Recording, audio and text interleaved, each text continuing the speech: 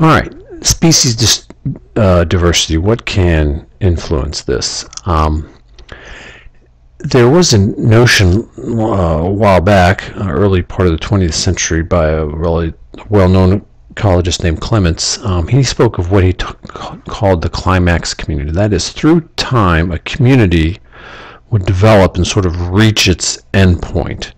And it was a mature community at that point, and it really didn't change much after that.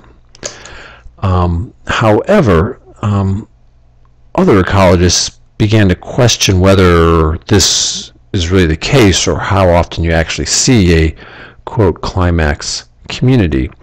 And it's been thought that really communities are sort of in a constant state of flux and change due to things that are impacting them, and that is, there is typically enough disturbance of the system that causes change in that system. That systems really don't just reach some point of stasis or complete equilibrium and non-change.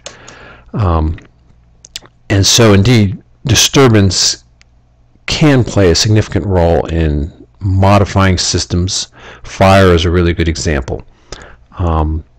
So fire can come through and burn up an area, and then basically sort of set it back to some original state, some simple state, that then it can begin to develop again.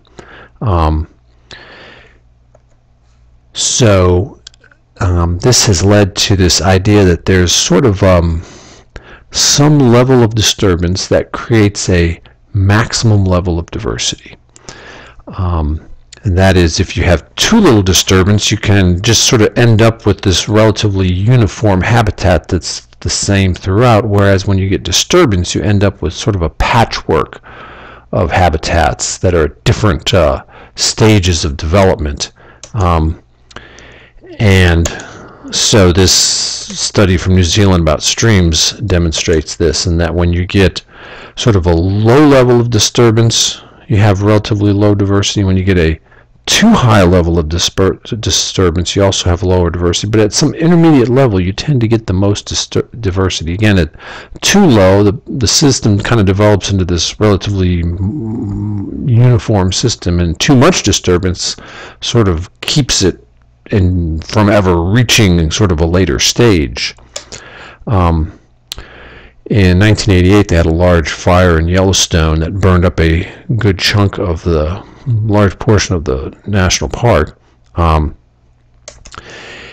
so immediately after, people thought, oh, this is awful. Look, this landscape is just destroyed. But it's actually a habitat that's used to having fire, and it wasn't too long before other species started coming in, and then you would have had tree seedlings begin to grow, and it wouldn't take too many years before you get a relatively diverse system developing after this disturbance. And so that leads to this idea of what we call ecological succession.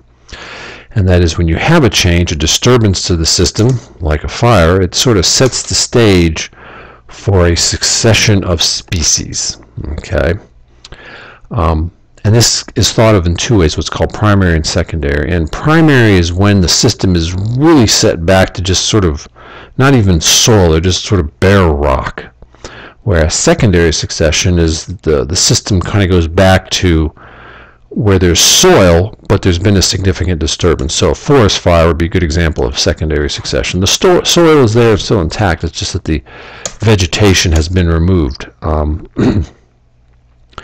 So this is sometimes where we see an example of facilitation, that early arriving species, those first few plants arrive, can create conditions that facilitate the arrival and success of later species. Good example of primary succession is retreating glaciers. That is, as glaciers retreat, as they melt, they basically leave behind bare rock. There's no soil there. And so you get, it's colonized by these very simple types of plants, literally, some types of protist algae and mosses and things like that. And so you have to start from ground zero and start to slowly break those rocks apart and get the first kinds of flowering plants in there, and then some small shrubs, and then finally, much later, you can get the forests. And so you can see Glacier Bay in Alaska is a good example of this primary succession, because in the mid 1700s, the glacier extended all the way down to this part of the bay. But the glacier has been retreating, and so the more recently retreated areas are still in a really early state of development, because it takes a while to slowly break those rock stars down and start to form a soil. And so even stuff that's been in succession over 100 years is still in this state. But by the time you get to 150 years and then a couple hundred years, you can see you start to get a mature forest developing there. But it takes a while with primary succession.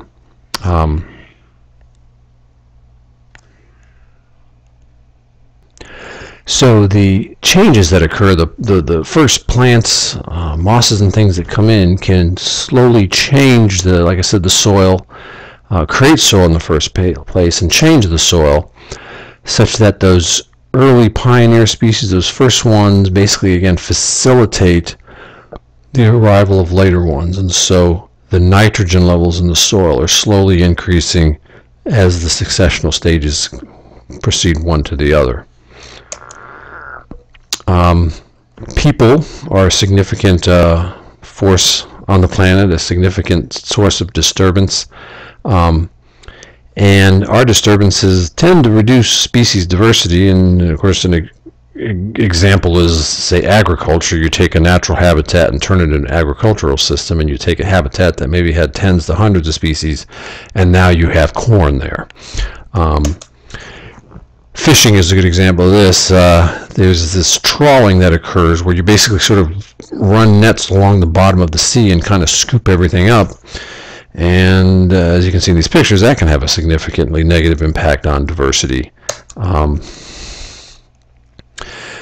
other things that can affect diversity on a global scale, we see differences across the globe in terms of diversity, and latitude is one of them, in that we tend to see greater species richness, greater species diversity at the tropics compared to latitudes north and south of the equator, north and south of the tropics. And it's thought that there's a couple reasons for this. Climate, for example, can be playing a role. The tropics don't freeze. They're warm year-round. They have a continuous growing season, and so they basically, instead of like around here where things kind of shut down in the wintertime, they just have biological activity all the time, and so evolution can proceed in a more quick manner down there than up here. And so one way to look at this is evapotranspiration, because that's the water that's lost from the plants. And so on an annual basis, there's going to be more evapotranspiration occurring down in the tropics than in temperate areas. And this is a general trend you see. When you get more evapotranspiration on a yearly basis, you tend to see greater diversity both of the plants and of the. If you go out to, say, Percy Warner Park, for example, here in Nashville, you might see maybe 20, maybe 30 species of trees at most out there.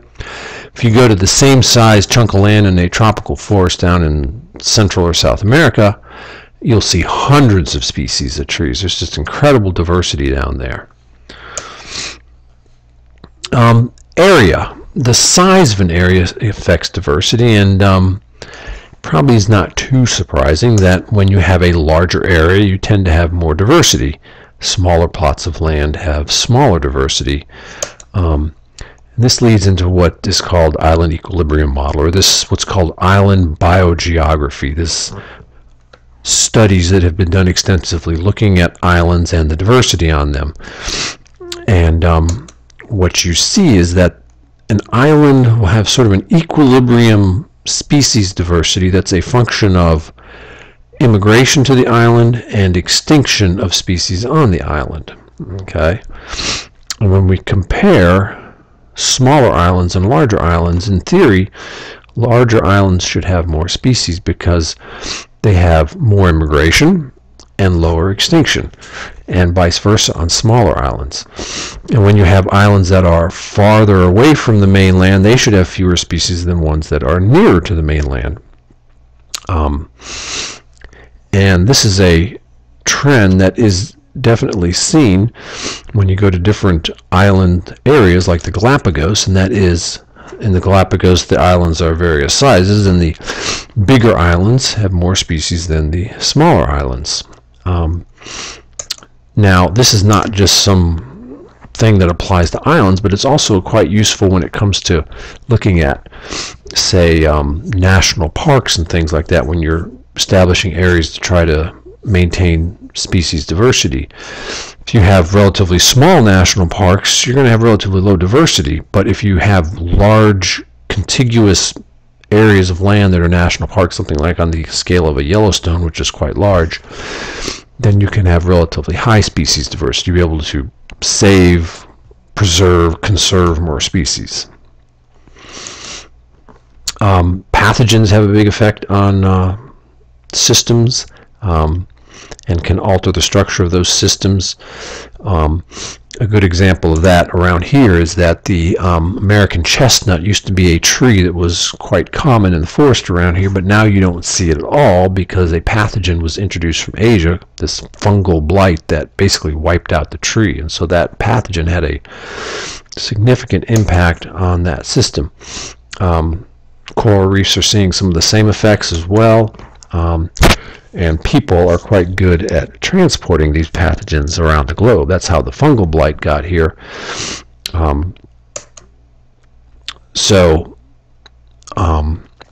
We're seeing this as well in human diseases, what are called these zoonotic pathogens. These pathogens that arise or begin, or they originate in a wild animal, but they get transferred to humans. It's thought that this is how HIV came about. It originated in primates in Africa, but then has moved into the human population and spread around the globe.